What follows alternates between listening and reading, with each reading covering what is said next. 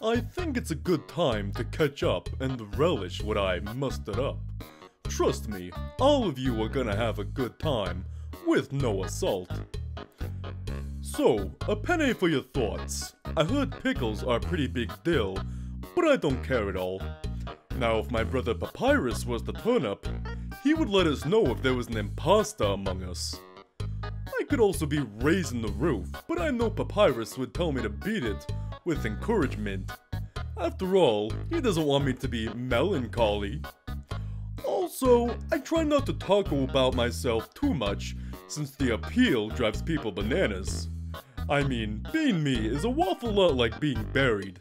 It's not as great as people think.